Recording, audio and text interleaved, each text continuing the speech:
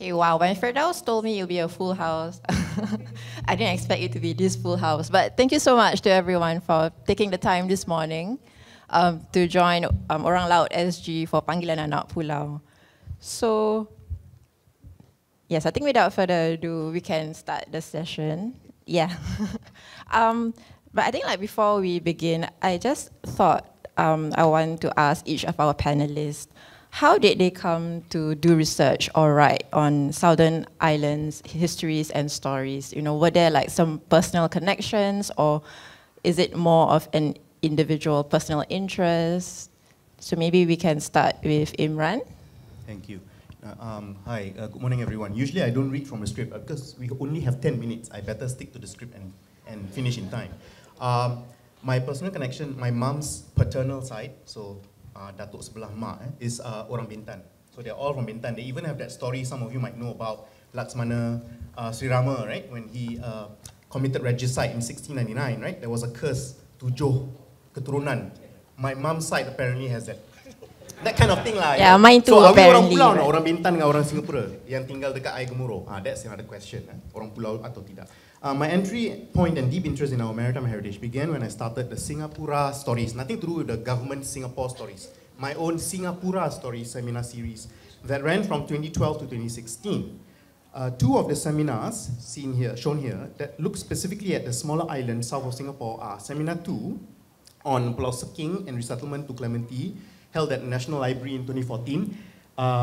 Normala Manap, myself, Ivan Kwek, and Suryani Sratman, Dr. Suryani Sratman from Malay Studies as well. That's way back in 2014.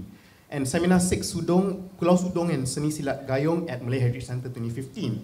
And of course, not yet, we have Asina Daud, who is in the audience, as well as other speakers, Akara Zainal, Edwin Koo, and Dr. Saiful Nizam talking about that.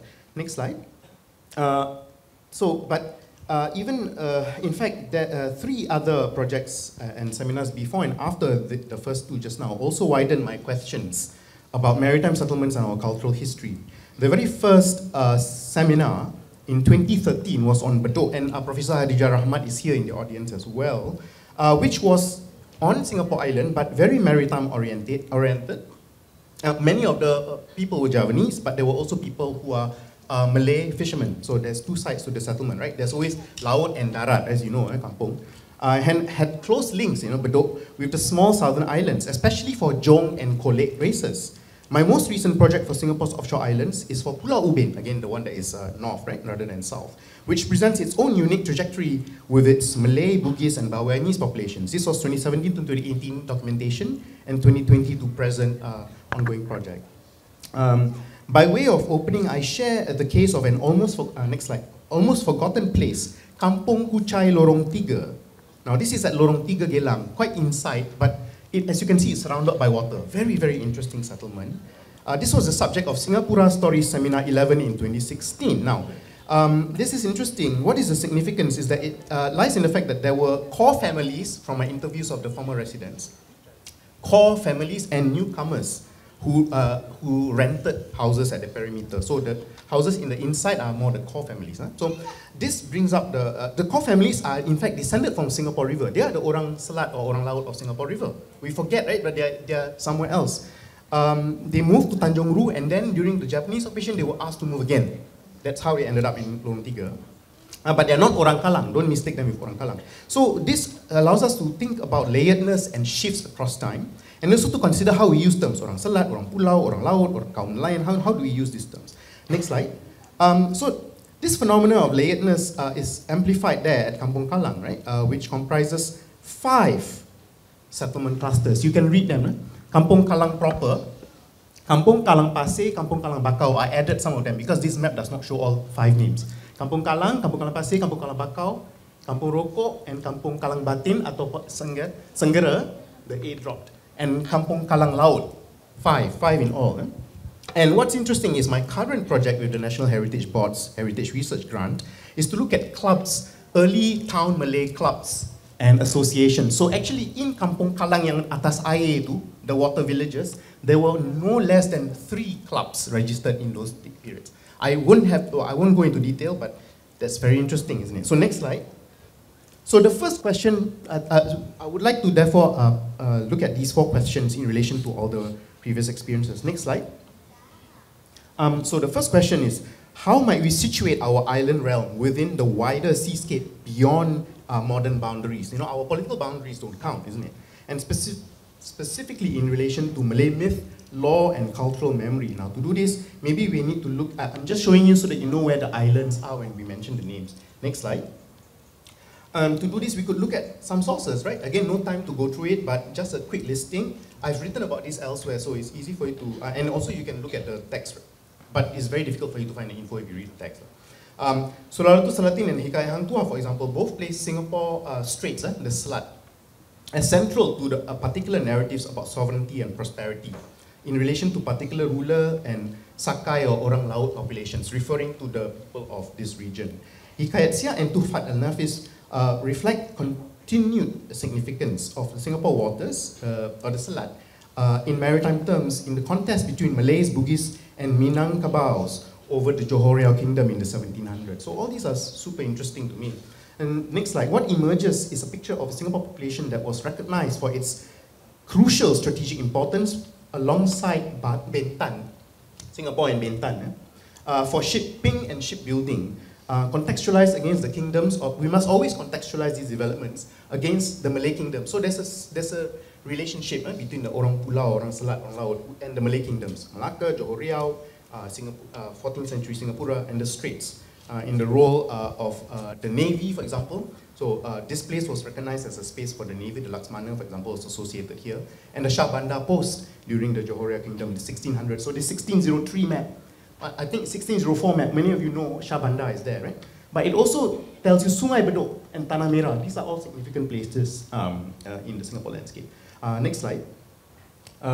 So let's say we talk about people like Badang. Badang is an orang benua from Benua Sayong. That's all the way upriver at the headwaters of Sungai Johor, or Johor River. So he's an orang benua, or sometimes we call it orang asal or orang asli. So that's interesting. And he was later buried in Buru. Buru is an island offshore. And then you have Patin Sapi. So again, we need to place these kinds of developments against Malay kingdoms too. So can't just see it in isolation.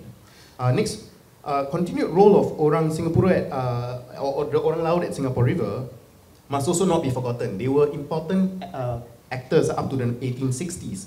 And for example, if you read articles on their role, as well as their shipbuilding, you'll know about the Sampan Panjang, which was a large sailing boat with 2 masts, which was swift enough to always beat European vessels during the annual regatta in Singapore every year.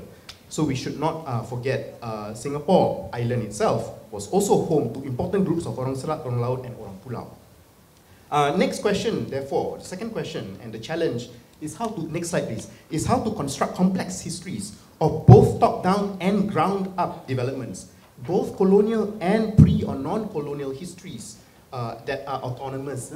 So in relation to colonial era and post-independence development. So they go alongside each other, you can't separate the two. I'm just showing this as an example, Pulau Sudong. You just look at some of the highlights I show you. So these things cannot be left out of the story. At the same time, we want to talk about the cultural history, but we also have these other histories.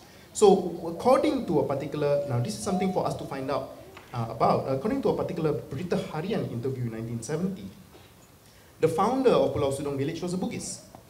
That again, you know, the newcomers, that does not mean the population of Pulau Sudong had no Orang Selat origin. They did, but there must have been some admixture. That kind of thing we must embrace, acknowledge, and celebrate rather than try to, oh no, how aren't we all supposed to be indigenous? It's still indigenous. People migrated across islands, but there was definitely an openness to intermarriage. Next slide. Same thing with the people who were islanders. They might be themselves intermarried and cross-connected across different parts of the archipelago. For example, again, no time, but from my research for Pulau Ubin, you find out these things, right? So Pulau Ubin was administered from Pulau Tekong, the so-called capital of Pulau Tekong at Kampung Selabin, by the descendants of Sultan Hussein Shah, one branch that, you know, was lost control of the palace, and so they went there and established rule over Pulau Tekong Besar, Tekong Kecil, Ubin, Ketam, Seranggung, Sejahat, Unong, Senyongkong. So they had their own little fiefdom, you could call it. And that was effective up to the before World War II. We don't know what happened after World War II, probably they lost control. Then there is the person who is descended from Endut bin Senin. If you've been to Pulau Ubin, you know there's a Jalan Endut bin Senin. That's because he is the founder of the major Malay settlement there. Mom's side has links back to Pulau Ubin itself and Johor. Dad's side is actually Banjarmasin. Yeah, the dad's side is Banjarmasin, and they lived at Kampung Kalang Pasir. Banjarmasin at Kampung Kalang Pasir, right? So I thought it's a orang Biduan de Kalang is korang Selat, but then the Banjarmasin people, so it's quite mixed up. The lawyer Salbia Ahmad once wrote about this, the mixed nature of, the heterogeneous mixed nature of the Kampung Kalang settlements. There are 5 kampung that I showed you. Next slide. And we also need to appreciate the immense diversity of development trajectories and experiences of the different islands. So again, no time to go through this, but look at this remarkable example. They didn't know that, can you imagine, the rural board excluded some islands, and they didn't know this particular island was inhabited. Read it. It's remarkable. So the colonial state was not aware. So basically very autonomous. But some other islands, on the other hand, already had schools, already had this and that, right? So you can read that. In 1913, rural board was set up only on Brani, Bupong Besar, and Sbaro, right? That Sbaro was added in 1929. And that kind of thing. So when it became political, though, when you need polling stations, then suddenly everybody took attention, of course. Next slide. Kan, biasalah.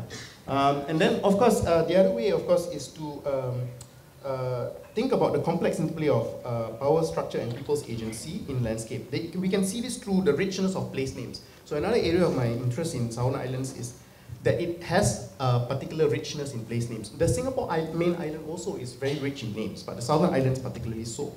Every feature has names. I've presented a compilation of such place names for an invited lecture at the MOE Malay Language Center in 2020, 23rd September. So the listing is there. So it's very interesting to see. I think it's a good thing the projector is large enough. You can see all the names of every Terembu Gayong, Tanjung Kombun, Tanjung Bagapayong, Tanjung Perpat Tinggi, right? So many names. And usually when you see Pulau Air Cawan or Air Merbau, that refers to a river. The Air is like Air Raja. That's the name of a river. The alternative to Sungai is Air. And later we'll come to Air Brani, I think. The next slide. Yeah, Air Brani is next. So I want to point out 2 interesting things. I'll go off script for a while. Pulau Air Brani is named after a little river called Air Brani, but later it got shortened to Pulau Brani. Pulau Belakang Mati is named after Sungai Belakang Mati. It's a sungai mati yang dah ada kat belakang pulau. Bukannya belakang kena mati pasal dia lanon, merepek. Can we stop doing that kind of nonsense? It's nama Sungai Belakang Mati. Please, please. Sungai Mati tahu kan? Ya, yeah. Tapi dia di belakang pulau, jadi namanya Sungai Belakang Mati. Gitu saja, tak ada kena-mengena dengan backstab. Belakang Mati is not grammatical. Thank you. So back to script. The landscape has such a density of names that each tell a story of a cultural landscape that coexisted with colonial era interventions before extensive reclamation and reconfiguration of coastlines wiped out these bookmarks of our cultural memory. But these names come down to us from colonial era surveying as well. So it's interesting to think about the interactions when the colonial surveyor asked about the names. We skip the next slide to the next slide. Skip it. So the third question, acknowledge the very real loss and pain of the destruction of entire settlements and livelihoods. Material possessions like kolek and rumah. Next slide. Look at that. That's a kolek right there. People built these things. And the next slide, houses. Thank you to Nur Isman Putra, who I don't think he's here today, but we spoke a long time ago when we did the Pulau Seking project. And these are 1991. I cannot imagine the pain I feel. If I had known in 1991, I would have gone. But at that time, I was completely ignorant about these things. So luckily, we have people like Mr. Jamal and as well as Dr. Hamza, who actually visited these islands at that time. So my loss, my pain is I never visited these islands when they were still settled. So we also need to acknowledge the loss of dignity and of spirit, and to remember the precious skills connected with material culture and maritime practices and navigation that was summarily extinguished. Next slide. Appreciate the fact, that tukang rumah, house builders, this is from Professor Hadijah Rahmat's book Kilat Senja, and here at work on Pulau Brani, Mardiana Abu Bakar is here in the audience. That's her family home in the 1960s. The builders, the tukang rumah, Tok Itam, is from Kampung Air Kalang. So Kampung Kalang Laut, I suppose. But very interesting, right? Once you start to ask who has these skills and where do they come from, you see that network. You nak bikin rumah dekat Pulau Brani, you ambil orang dari Kampung Kalang. Amukala laut. Quite interesting, right? But next slide. Just appreciate the skill of piling into the water, piling into and it's very stable. So for example, Brunei, the whole town used to be on water, and those piles are still there to this day. They didn't really change. Because if you use Nibong piles, they don't rot in the water. Next slide. So we've seen house building and boat building. Both were the simultaneously forms of art and engineering skills. Just appreciate the engineering skills required that native builders possessed that have not had their continuation in our on our shores today. No continuation. Dah tak boleh. Kalau kita nak bikin rumah sekarang dah tak boleh. We have to ask from Johor or from elsewhere. But we had these skills. And Singapore, orang Singapura, right? Sometimes celebrated in art. Next slide. Sometimes celebrated in art and postcards as well. And finally, the fourth question. Next slide. We need to critically engage the top-down new structures that have transformed these landscapes. Yeah, we need to critically engage the top-down structures that have transformed these landscapes in interesting and sophisticated ways. To both be critical of it and to find opportunities within these. Next slide. From plans to provide new amenities and facilities to the promotion, next slide, of these islands as sites to experience a different culture and place for tourism mainly. Yeah? And next slide, as scenic playgrounds for the tourist, you know. And then of course now, next slide, as industrial zone, live firing area, dumping ground for trash, and the luxury resort and recreation zone, and luxury residential zone. So what am I talking about? When we talk Southern Islands, if you look at planning, it has shifted over time. Previously, Southern Islands referred to everything, right, in the electoral boundary. But later it changed. In planning terms, Southern Islands is just the islands in the blue circle. So some of the islands became Jurong Island industrial. And then what happened to the other islands? Either live firing or dumping ground. Next slide. The red circles show us the islands that were promoted for tourism just now, okay? So at one point, Singapore actually promoted the Sisters Islands, Pulau Hantu dengan Pulau Seking, yeah, for tourism. But now, only Southern Islands are under Sentosa Development Corporation for development into luxury whatevers. And then you've got two landfill islands, live firing zone and Jurong Island, habis semua. Habis. Next slide.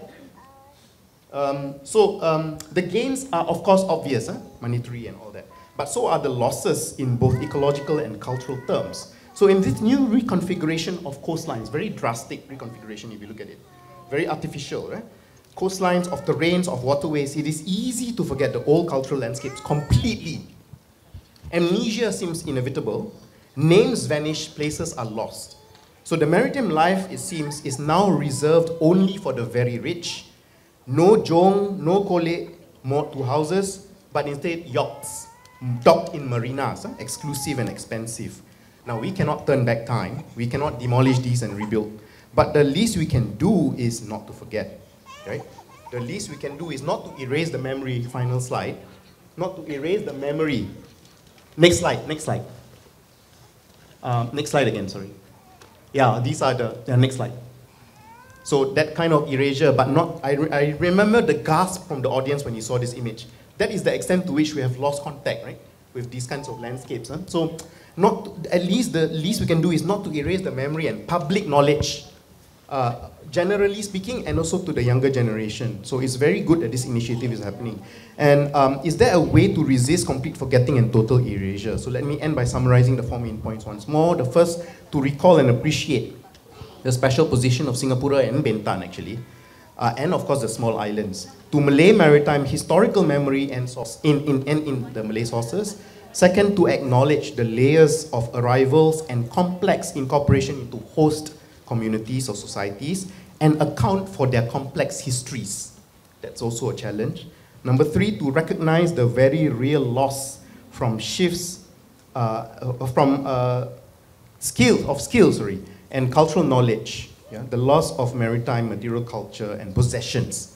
And 4 is to recall, to reenact, yeah? To recount.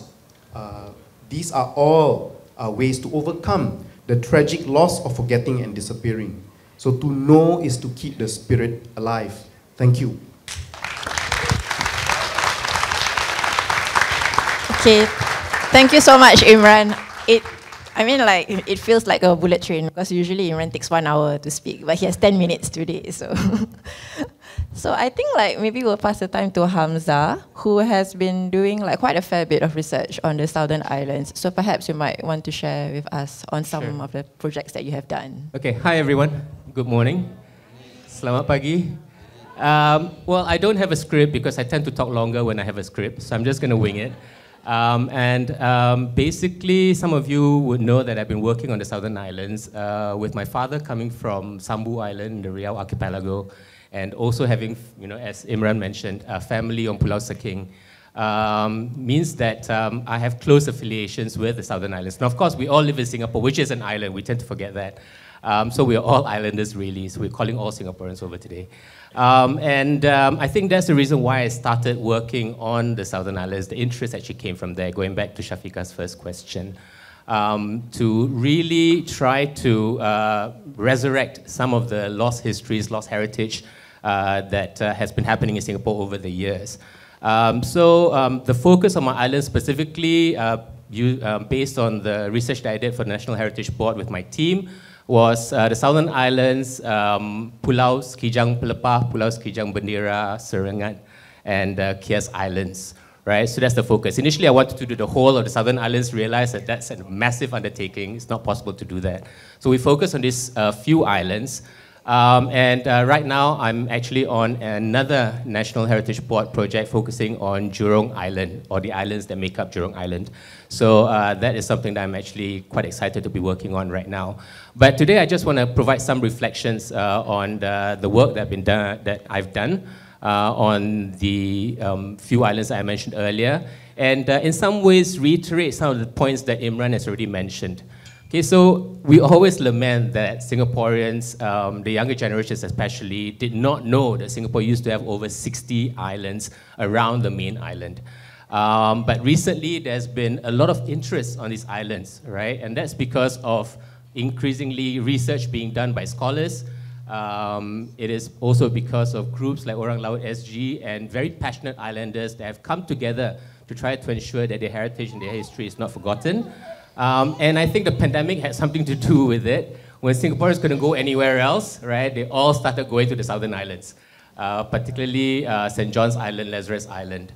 And businesses that used to ply boats between Singapore and the Riau Islands and other countries, they also pivoted their businesses over to the Southern Islands as well. So now if you go to St. John's Island, for example, on the weekends, it's especially crowded, something that wasn't really the case in the past. The point that I'm trying to make here in this short time that I have is essentially to just point out a few things that we need to keep in mind when we're actually thinking about the Southern Islands. The first thing is, if you look at these maps up here, right, you can see the Southern Islands, or the islands that I mentioned as it is today, and also the islands as it was in the past. So in the past, you're basically going back to the place names that Imran was mentioning. The two islands that we now know as Lazarus Island and St. John's Island used to be known as St. John's Island West, St. John's Island East. There was maps that actually mentioned how the islands was known as St. John's 1, St. John's 2. So there were many, many islands. And the first thing that I need for people to remember is that these islands used to be separate, right? Now, I get annoyed every time people say that they're going to St. John's Island to go to Eagles Bay, right? Because Eagles Bay is located not on St. John's Island, but on Lazarus Island, right? So we start to think of these islands as one, even though they used to be separated in the past. And I think that it also leads to the erasure of these islands. When we think about Pulau Semakau, we forget that Pulau Semakau is made up of both Pulau Semakau and Pulau Seking, right? But because Pulau Seking is not there anymore, not visible anymore, we tend to forget that island, right? So we need to sort of think about the independent islands, St. John's Island as its own island, Lazarus Island is its own, Pulau Seringat, of course, was a small island, but not many people realized that Pulau Seringat and Pulau Kias were actually the original settlements before they actually moved to Lazarus Island when the islands were inundated, right? So all these histories can only come about if we think about these islands as separate, independent islands, right? And I think that it's good to basically have different groups working on these islands and trying to preserve the heritage of these islands as well. Place names, of course, St. John's Island, Lazarus Island, we know them as Pulau Seringat Bendera, Pulau Seringat Pelepah, Pulau Seringat, Pulau Sekijang Bendera, and Pulau Sekijang Pelepah. But then people don't really ask about how these names come about. So we need to basically think about how these names came about. How did Pulau Sekijang become St. John's Island? It's because the British could not really pronounce Sekijang, right? So Sekijang became St. John's Island, right? But there have been many different speculations as well in terms of the history of these place names. And I think it's important for us to remember each and every one of them because they all reflect a certain period in Singapore's history that we cannot forget. Okay, so next slide.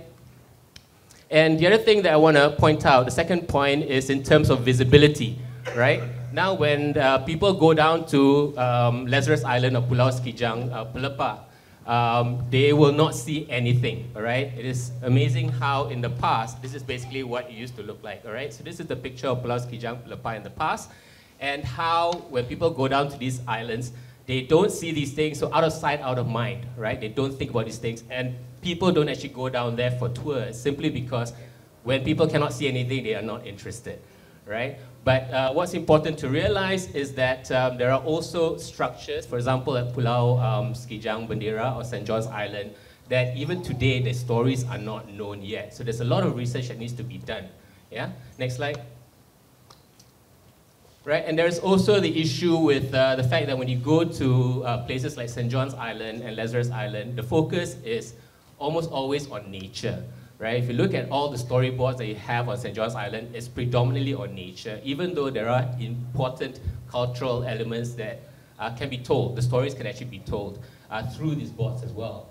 And I think that it is important for us to try to insert some of the stories of cultural heritage in these tours, right? So that it doesn't just become about nature itself. I can imagine that because National Parks Board is involved in the project and part of St. John's Island is of course part of the Sisters Island Marine Park, it means that nature is the mandate, right? So stories of nature comes out. But we also cannot forget that even nature is cultural, right? So there are cultural aspects to natural things that you see around you. The trees, right? The fish, the oceans, right? You can see the science of it, you can see the natural aspects of it, but they were very important aspects of the Orang Laut, Orang Pulau community, right? And these stories need to be brought out. The stories of the fishing activities, the stories of all the beliefs associated with fishing, the stories of all the plants, flora and fauna that used to be very much a part of the island communities, right? So, so that's the second thing. And finally, the third thing is basically related to this slide here. We cannot forget the islanders,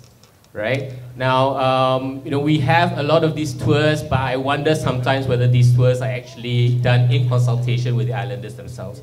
All right, I can say that even though these islanders are no longer living on the islands, their heart is very much left on the island, or a part of their heart is very much left on the islands, and they still think about it a lot, right? And they're very interested to be part of any initiative to develop these islands, right? So I think as a last point, all right, we need to remember that despite things like land reclamation that has led to all these islands being joined up and heritage of these islands lost, despite the fact that there are mandates that, that sort of like leads to certain aspects of the islands being promoted more than others, we need to, at the end of the day, go back to the islanders and try to get their stories as much as possible before they die off one by one. I mean, one of the major challenges of doing the projects is that the older generations of islanders are not around anymore. So we cannot get a lot of the stories of origins of these islands and all that.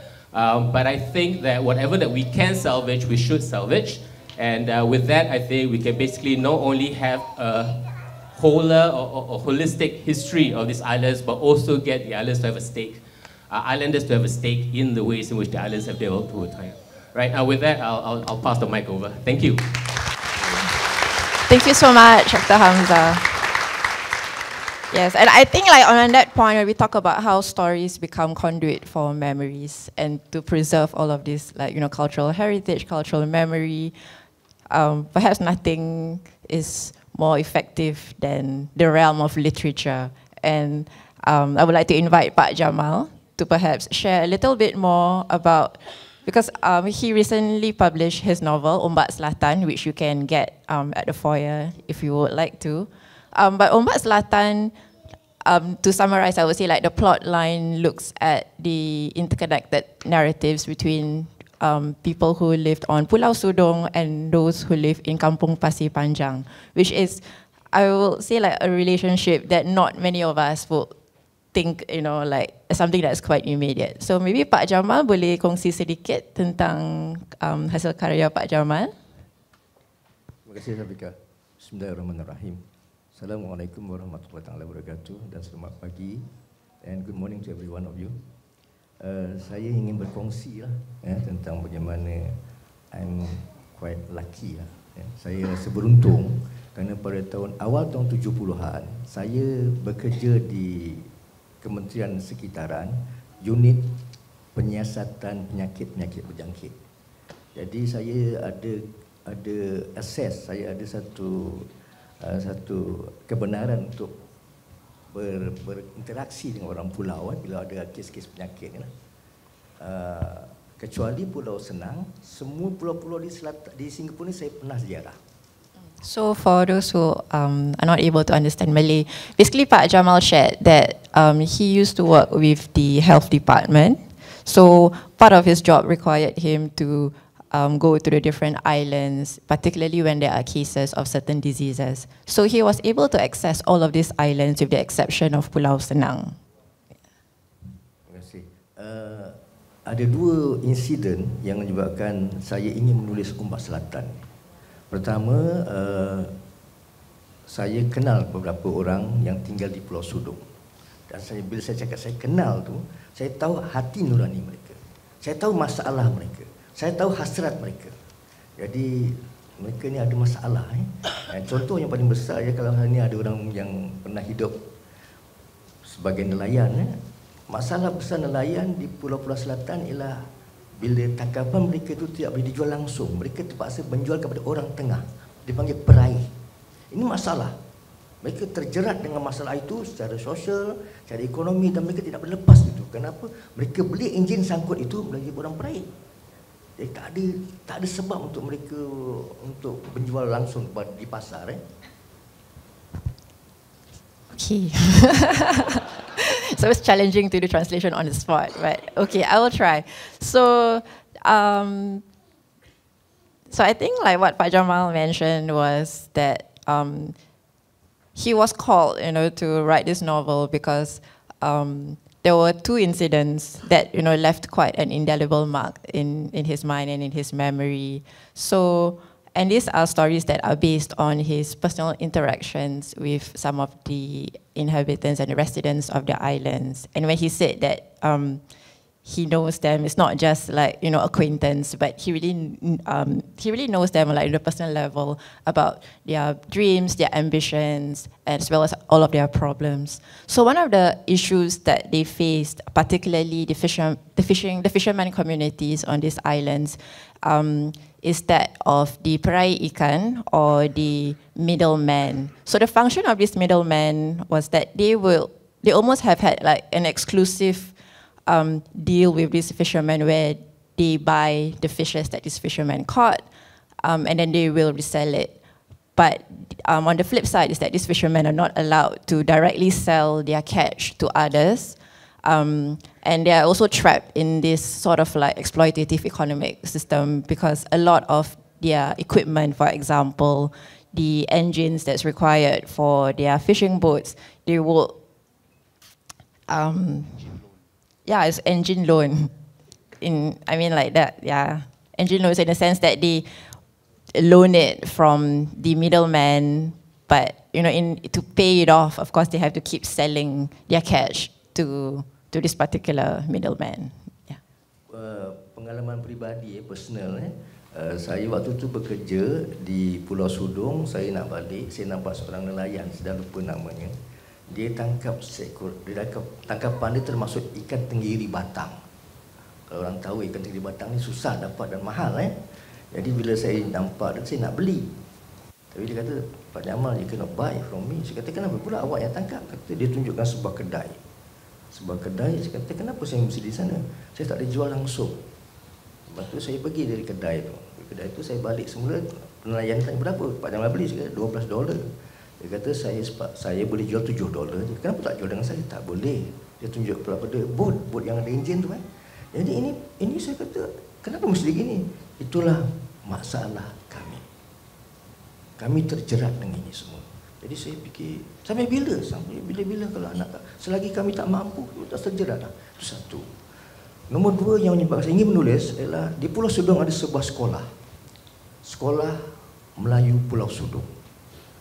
Ada seorang guru, tahun 70-an tu, guru tu kawan pribadi saya, Cikgu Dahlan. Saya rakam dalam novel ini. Cikgu Dahlan ini adalah guru terakhir di Pulau Sudong. Satu-satunya guru dia adalah guru besar. Dia adalah guru ilmu kira-kira, ilmu Islam, ilmu alam, semuanya dia. Guru disiplin. Anak muridnya cuma 23 orang saya. Kerana lain tu semua dah berpindah. Dah pindah ke mainland kerana hambatan nabatan ini, hambatan ni kerja. Jadi 23 orang murid ni kadang disatukan lah. Darjah 1, darjah 2 dah tak ada. Kerana darjah 1, darjah 2 dah ditutup. Kerana anak-anak murid dah dihandak, dah berpindah ke mainland, pulau atau tanah besar. Jadi darjah 3, darjah 4 jadi satu kelas. Darjah 5, darjah 6 jadi satu kelas. Jadi setiap kelas ada 12 orang dan 13 orang. Gitulah kurang.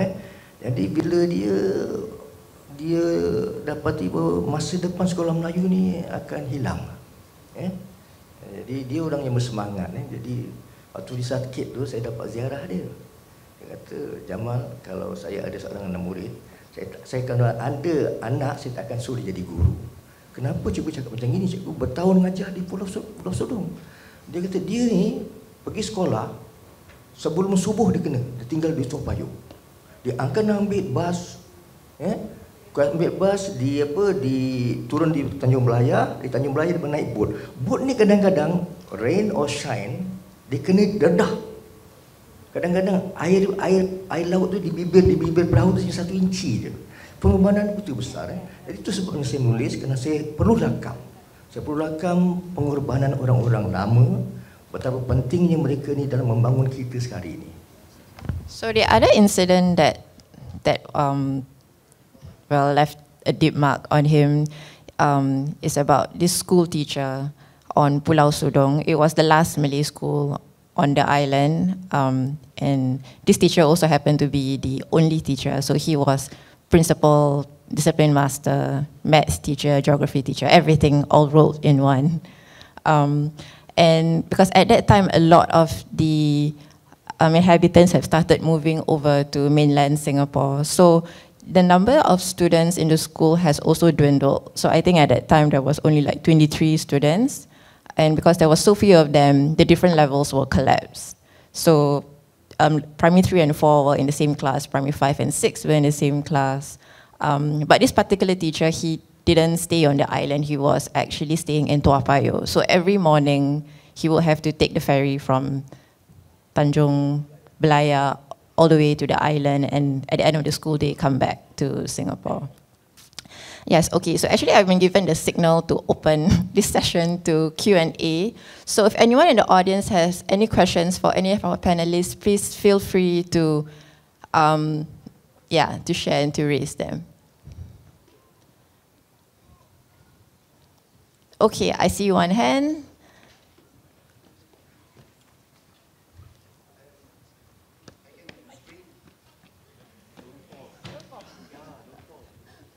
My name is Al. The question that I have is about oral history, because you're talking about literature, but how is recording being done, and where are things being kept for the future and future generations?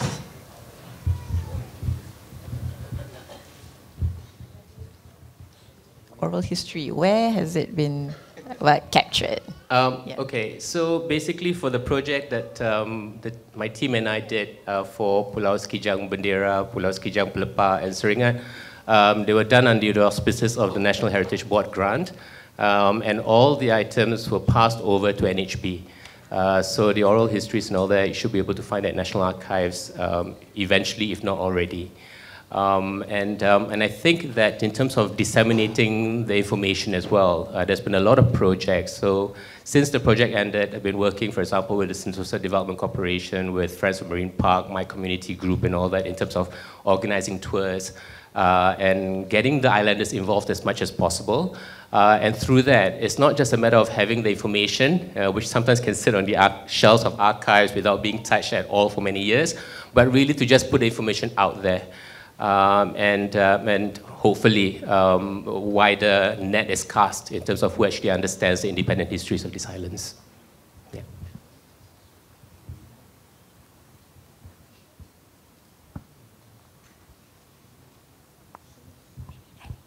Next question? Yeah, so if there's any next question, you can... I think like, because from here we can't really see, we can't really see you, so please either stand up or wave, like, yeah. Yeah, right at the back. Is that a hand? Yes, that's a hand. No, I think that's a no. No. Ah. Oh, no. Okay. No, it's not his hand. Scratching his head. I think that's Agus. So is there anyone with any questions? There. There's a hand up there. I'm just seeing so many hands up there, so I don't know who's Okay. Yeah. All right. Okay, so if there isn't any question, we can move over. We can switch over to the next panel. Oh, is there? Okay, one final question. Yeah, I didn't see. Faris. Hi, Faris. Faris, you move. Hi. Thank you everyone for your interesting presentation. Terima kasih Pak Jamal juga. I guess this question goes out to probably Hamza and Imran, or anyone can take it anyway. I'm wondering if anyone can elaborate further on the relationship between orang laut and negeri, for example, because if we want to talk about the concept, the context of present-day Singapore, what's the difference or relationship between the Malays and the islands and the town Malays, for example, and how do we make sense of that? These categories, I think it's really important, especially when we have this catch-all term like indigenous, right? Which doesn't really, it's not the most helpful all the time to get to all these distinctions. Yeah, thank you. So, I mean, originally, of course, people didn't split hairs about these terms because everybody just became eventually. So, for example, if you say anak negeri and anak, let's say, what was your other term? Orang. I think orang laut, orang darat, and. Oh, okay, yeah, okay. So, I mean, maybe there's so many levels here. If you are an orang laut or orang selat, then you are affiliated to particular structures of authority, directly answerable to some Malay chief, or your own batin or jenang first, and then to a Malay chief. So it's a power structure thing. You can escape that actually, or you can abscond, right? So it's actually about, and then it's particular lineages. So once you break away from a lineage, you can come from another lineage on another island, and you break away, then you can become an anak negeri, right? You serve another, you know how it's feudal system, right? You serve another chief, let's say. You know, you could do that. But then there are those who don't belong to these group things. They are the ones who generally become called Melayu, right?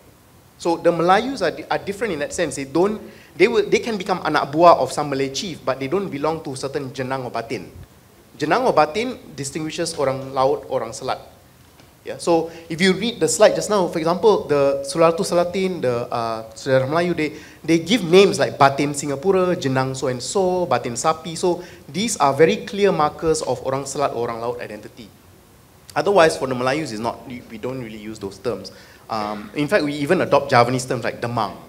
You know, yeah, very strange. So Malays are Javanized in that sense, but not the orang laut. They were never Javanized. So I mean, I'm going too complex into the history, but then you also ask, apa, anak negeri, there's anak dagang and anak negeri. That's a different distinction. So in the Melayu sphere, and many of the islanders are from the Melayu sphere, and then they incorporated themselves into the orang laut sphere. So it's very complex. But to answer the orang negeri versus orang dagang, right? So in Malay, negeri is the term for actually port kingdoms, you know. Now we think it's just territory. Actually, it's the port kingdom, the capital, the port capital. So in the port capital way of looking at things, anak negeri means those born here. Anak dagang means those who travel for trade or others. There's anak santri as well, those who go for dagang dan santri is the phrase that Malays use. Santri is your studying, usually religious studies. Then there is the laut dengan darat. Yeah, that's interesting. So kampung bedok laut dengan kampung bedok darat, the people are quite different. Same thing with Air Gemuruh, ada laut dengan darat dengan tengah. My mom lived at the tengah, my mom's family. but they were affiliated to the sea. So yang laut lebih, all fishermen. Yang darat, not necessarily, kerja polis lah, pion lah, apalah. So there is that darat, laut, and sometimes tengah, like my mom's case. I hope that answers. There's a lot more to cover, but roughly it's like that. Thank you. Sorry, short question Yeah. for Dr. Imran. That's okay. So, sorry. Alfian. I'm sorry to spoil the fun, but I'm being requested to switch over to the next panel session. But if you have any additional questions for our panelists, you can feel free to ask them, after this entire session, after this entire event. Yeah. So I would like to let's put our hands together to thank once again all our panelists.